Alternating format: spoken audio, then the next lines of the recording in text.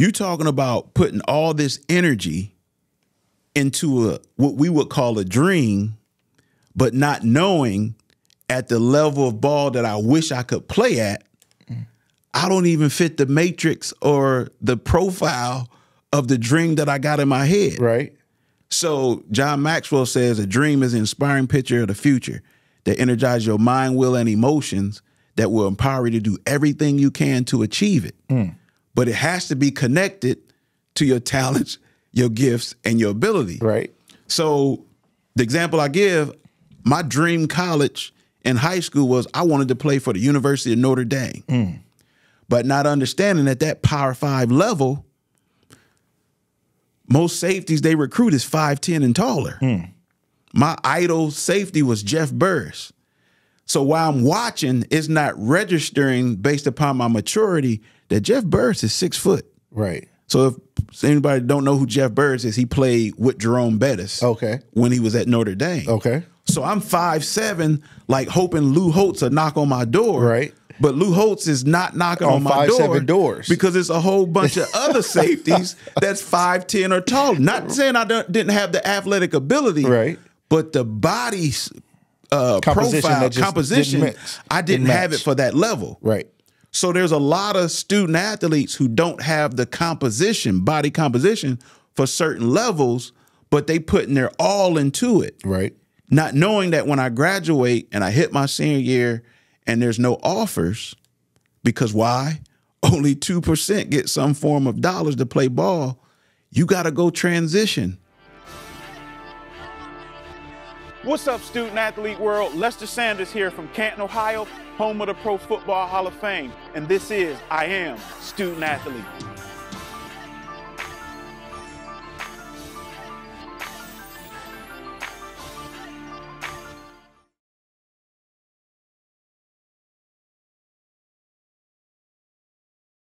All right, Lester. So what is the #1 challenge facing student athletes today? #1 challenge facing student athletes. I will say that they are facing the same challenges that all other students are facing when it comes to identity, being able to be resilient, and having that work ethic to be able to play at the level of competition that they desire or that their talent and ability will allow them to play at. But outside of those three things, I think the biggest challenge student athletes face, especially high school student athletes, is that 98% of student athletes nationwide is going to have to go pro in something other than sports. Wow. So at the end of the day, wow, you can look at these stats on NCAA.org. Right.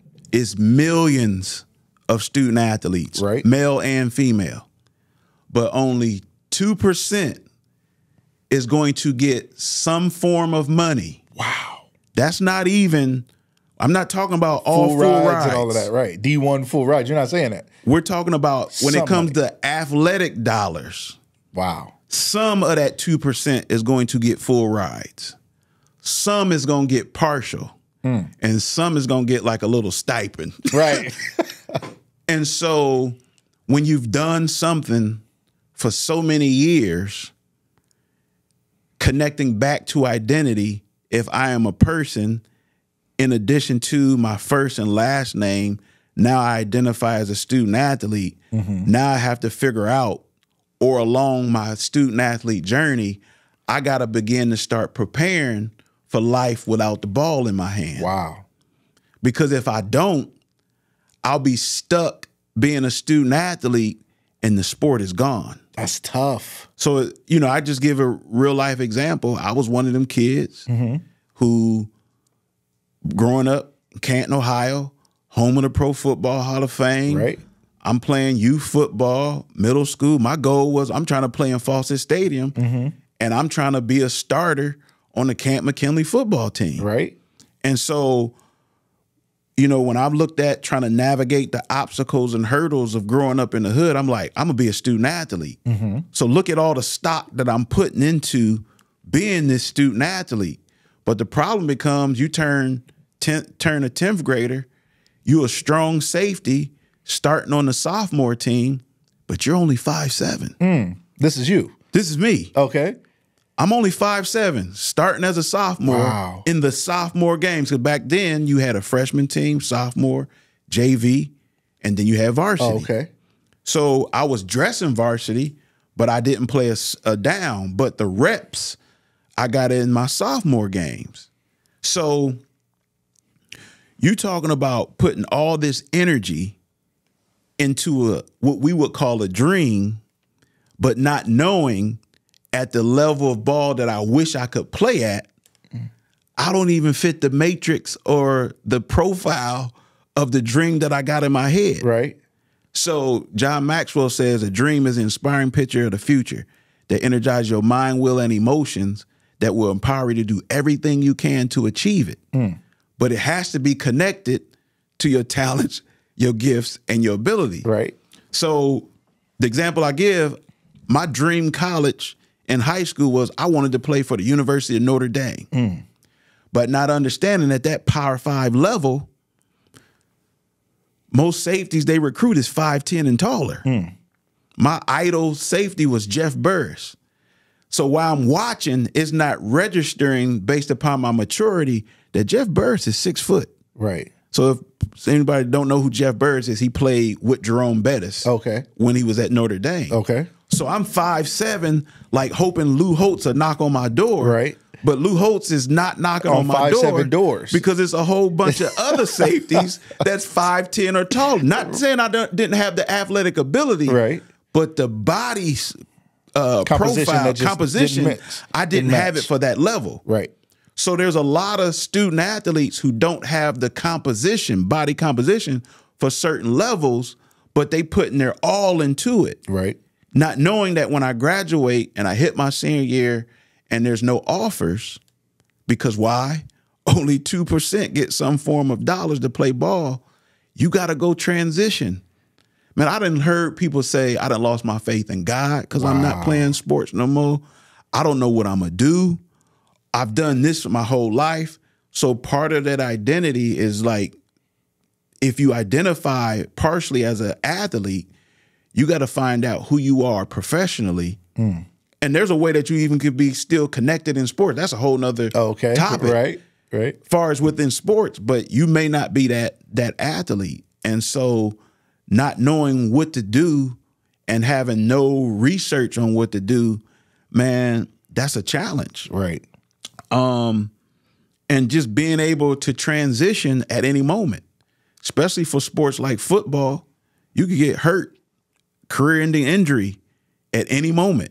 And not life-threatening, just football career ending. Yeah. Not full career ending. You can go on and be a million different professions. You could go into many different professions. Yep.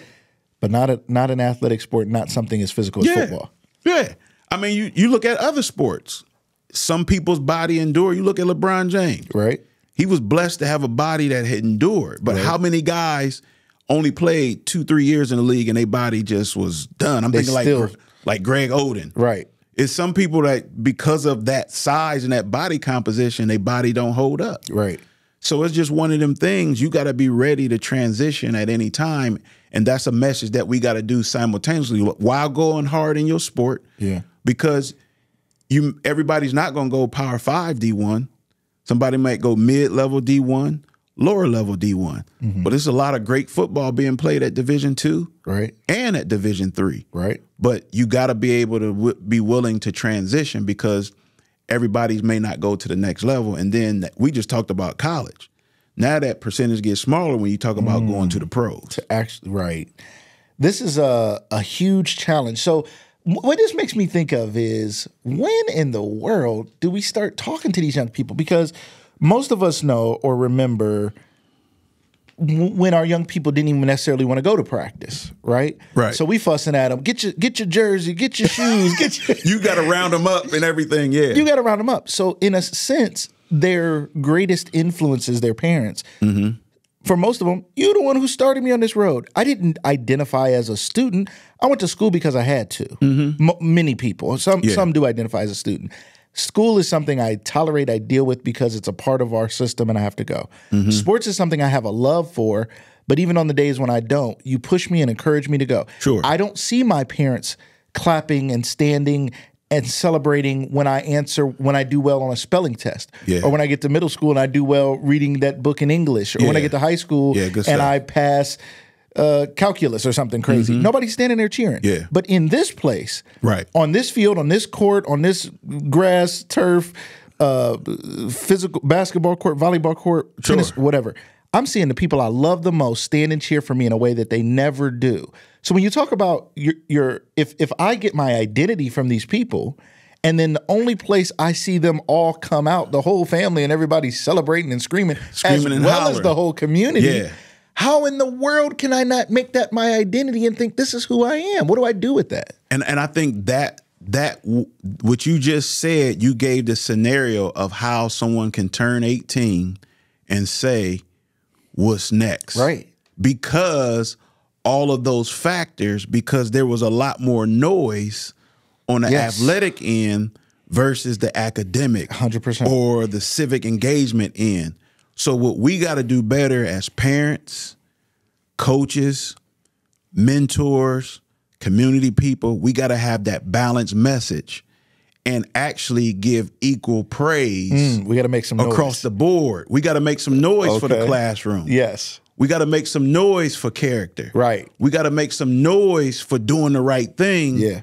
And then when it's balanced out, there's a balance. And then we give this balanced message of throughout the years, hey, I know you're a student athlete, but we got to look at career paths. Yeah.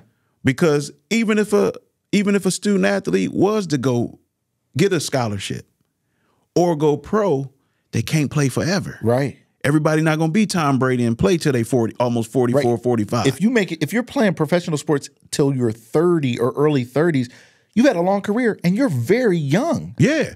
And then that's over. So at some no point matter it's what, over. you got to have life after sport. Absolutely. I've never seen a 55-year-old tailback. Right.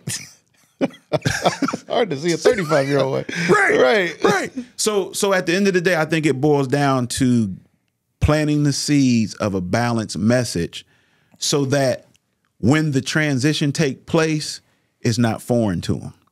Love it. The ones that I see struggle the most it was an imbalance. Like you look at scales, the being a student athlete was the scale tipped down here. Everything else that I should be was up here. Right. But if they're balanced, equal, go hard at the sport because there's transferable skills that no matter when the sport ends, I can put it over here in the game of life. Right. And so if that message is balanced, it's going to be a transition because anything that you stop doing, it could be a level of transition or grief from what you were doing. Right. But somebody won't go to a black hole or dark space because this has ended. Because on our life journey, there's multiple things that's going to open up and come to a close. Right. So we just got to do a better messaging across the board with student athletes. Love it.